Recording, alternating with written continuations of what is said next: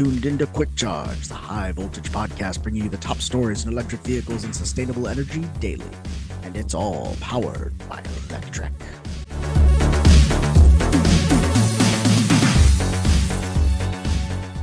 Welcome to Quick Charge. It's July 30th, 2024, and I'm your host, Joe Boris. We're going to start today's news the same way we start off every day, talking about Tesla. Tesla is pushing a software fix to 1.8 million EVs to prevent the hood from flying open.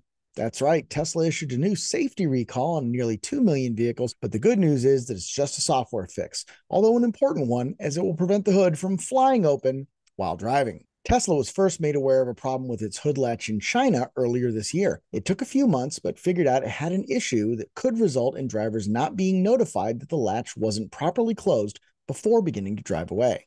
After a customer action opens the hood, the latch assembly may not detect an open condition and prevent driver notification of the hood open state when the vehicle is placed into drive. Following the findings in China, Tesla conducted investigations in Europe and North America and found the same problem and some warranty claims matching the problem.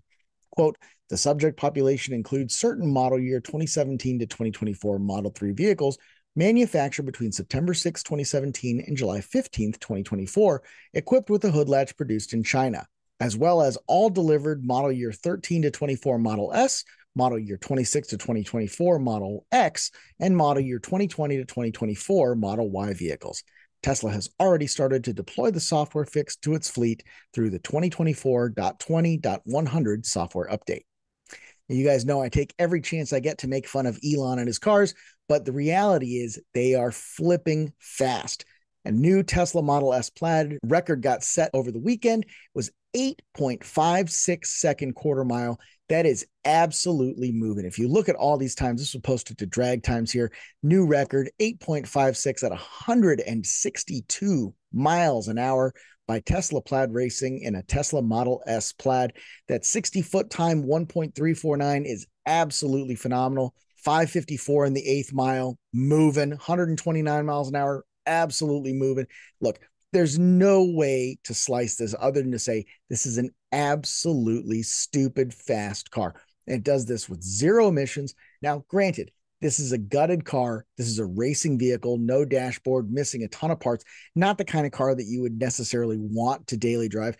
But the fact that you can, and the fact that it is this fast and still manages to be road legal, something that you can get through a drive-through without popping cams and everything else, this is actually phenomenal. It was not that long ago, 2008, 2009, we were getting into 9 seconds in Porsche turbos and Nissan GTRs and patting ourselves on the back, talking about how fast those cars were. Nothing like this. This is absolutely phenomenal. Big high five and props to everyone involved. And, to Tesla too, because they've always been fast. They've always been aspirational brands. And that's something that I think other EV brands have picked up on. BYD especially. BYD, obviously a Chinese brand. They're really gunning hard for Tesla's EV crown. They are the largest producer of plug-in cars in the world. And they have just launched their first electric supercar. And its latest luxury brand is getting the Wang Un9. This is their hypercar solution. This is what they think an electric sports car should look like, and it is in production with deliveries slated to begin later this summer. With 4 advanced e-motors and nearly 1,300 horsepower, the U9 can get from 0 to 60 in about 2.3 seconds. To put that into perspective, Ferrari's twin-turbo V8 SF90 Stradale hits 0 to 60 in 2.5, while the Bugatti Chiron does it in 2.4. The upscale interior features BYD's latest software and connectivity tech with DI-Link, DI-Pilot. BYD says the U9 has, quote, the smartest supercar cockpit, complete with 2 LCD screens, a 10.25-inch driver display, and a 12.3-inch infotainment display.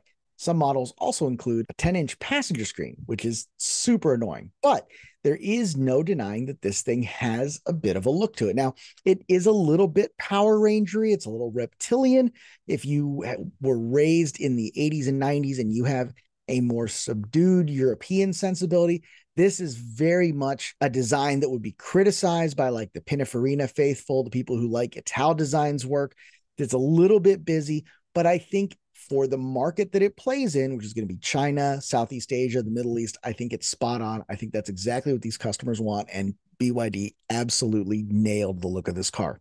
That's my opinion. If you don't think it can hold a candle to the Ferraris and Lotuses of yesteryear, if you think this is a modern look that blows those guys out of the water, either way, we want to hear about it in the comments. Definitely let us know. Now, with BYD working so hard to stop Tesla, who is working to stop BYD? That's a question that General Motors is asking, especially in developing markets throughout South America, Asia, Australia, etc., where it's being forced to compete with its budget brands, mainstream brands like Chevy, against BYD's. GM is preparing to launch a new EV offensive in Latin America, with Chevy's Blazer EV spearheading the new campaign in Brazil as GM looks to counter BYD and other surging Chinese brands in the area. Now, GM is not alone here. Toyota's sales are also sliding as aggressive price cuts by BYD and other Chinese makers take effect.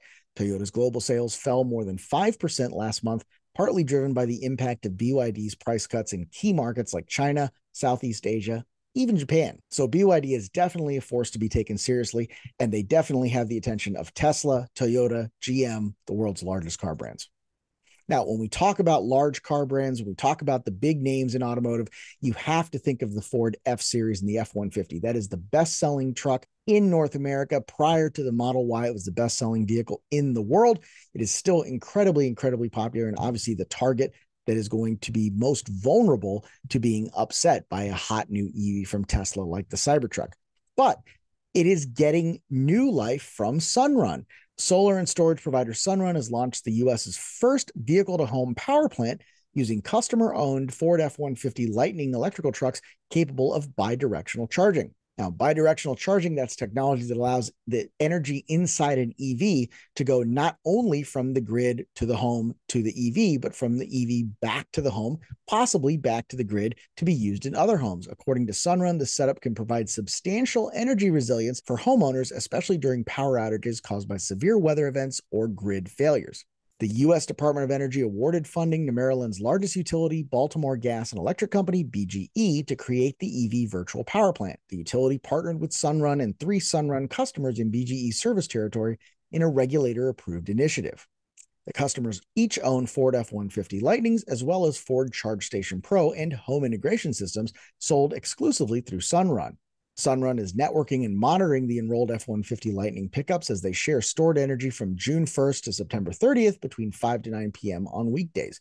Enrolled customers will receive a payment based on the amount of energy shared, estimated to be about $800 over the course of the program.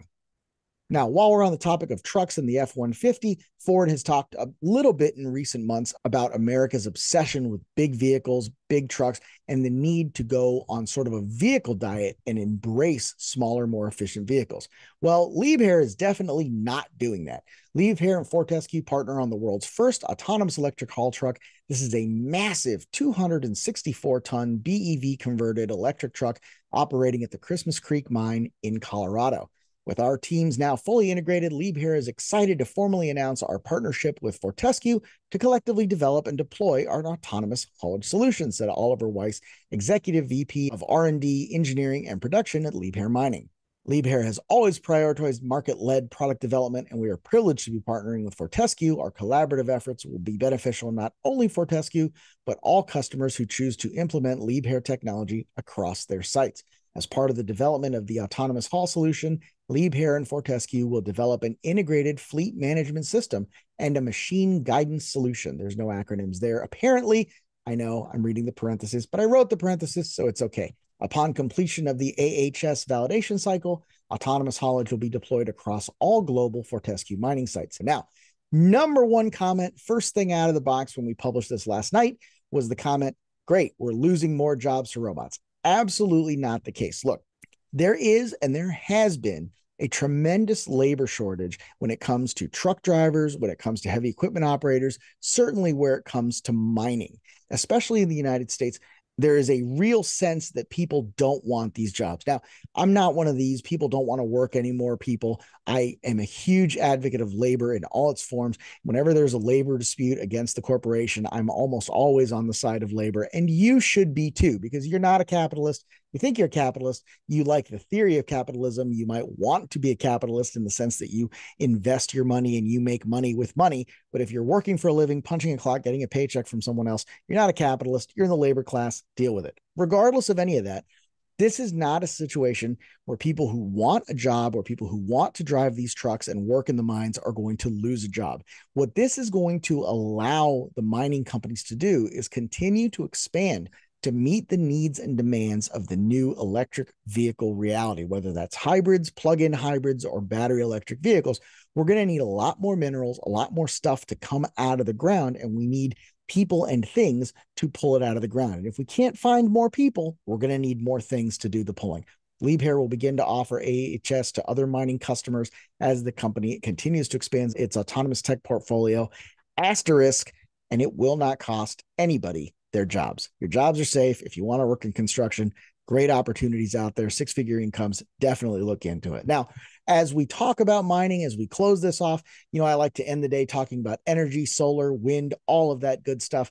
And today is no different. A 2.2 gigawatt offshore wind farm just took a big leap forward in Maryland, securing all its necessary federal permits to begin operation by the end of 2024. Jeff Grabowski, US Wind CEO, said in an email, "We are now one step closer to securing all of our federal permits by the end of the year and look forward to the day we can get steel in the water." US Wind's lease area is approximately 10 miles off the Maryland coast and approximately 10 miles off Sussex County, Delaware, as its closest points to shore.